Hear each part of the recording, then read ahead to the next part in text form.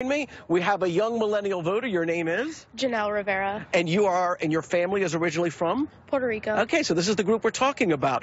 What compelled you to come out here? Did a specific candidate reach you? Did they knock on your door? You just said, I want to vote. Why did you decide that, yes, I'm coming down? What is, I should note, your first presidential election? Yes, my first presidential election. Well, honestly, I just want my voice to be heard and for all the young people who are going to school. So I placed my vote for Jill Stein, and I hope she wins, even though it's going to be a short race. But, I mean, you got to You know that she's not going to win, is what you're saying. Well, according to all of the, the media, it's either Donald Trump or Hillary Clinton. But everyone, there's other people to vote for. There's other people. So let your voice be heard and research and go online and don't listen to the media.